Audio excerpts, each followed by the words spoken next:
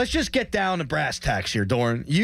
You and I see things a little bit different here in terms of what the Steelers' biggest needs are going into this draft. So I just tweeted it out, my top 5 needs going in. Would you like to start or would you like me to start? I'll start. Okay, go ahead. I'll start. I mean, if you look at absolute needs, like I'm sitting here and looking at my roster, what do we need? What holes do we need to fill? And obviously one is center and the other is wide receiver.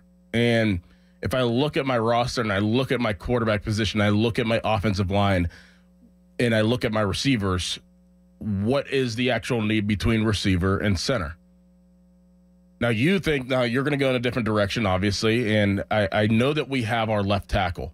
We do. We're paying, he's a 4th-round pick. Doesn't play that well, but we don't need a left tackle. We have a left tackle. So I'm looking at what is more of a need, a number 2 wide receiver or a 1A or a center.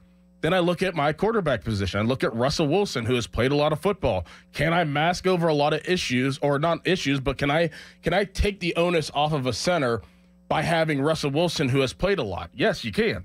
So my need of center to wide receiver probably shifts to wide receiver because I can't just rely on George Pickens being a potential number 1, getting double covered every single play. He's not a separating wide receiver, and if he does get double covered and we don't throw him the ball, he's going to throw a fit. So I need somebody to take the onus off of his shoulders more than I would my center. And I know that Russell Wilson could take the onus off my center. So to me, it's wide receiver, it's center, then it's probably corner. Man, so you got tackle way down the list. So I don't need a center. I don't need a tackle. Yeah, you do.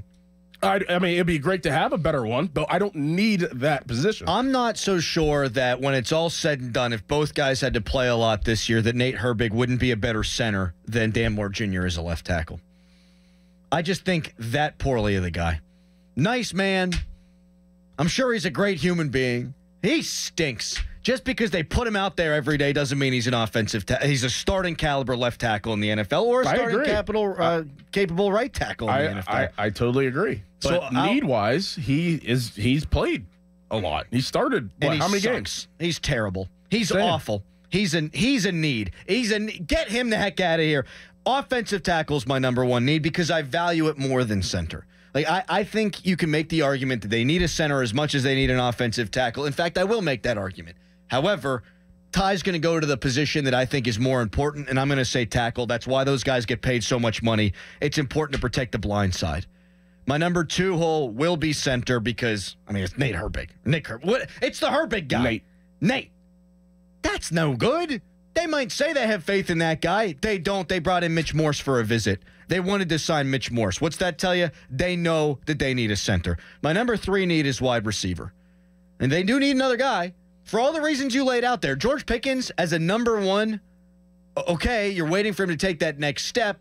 You're right. He doesn't create separation. He is going to get frustrated. And then what's the trickle-down effect? So that's a very real issue. I have a gap between my number 3 need and my number 4 need. My number 3 need, like I just said, wide receiver. Number 4 is corner.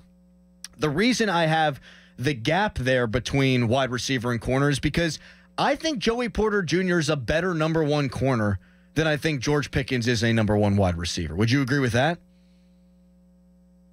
Right now, yes. Yeah. And I think he's only going to keep getting better. I would hope that that's the case for George Pickens. I have more faith in Joey Porter Jr. getting better. So when I have wide receiver as my 3rd biggest need, that's not to say I don't think it's a need. I think it's a massive need. My 5th need is defensive line, and there's a significant gap between corner and D-line for me. They've got capable guys at defensive line. They're not great. They're old.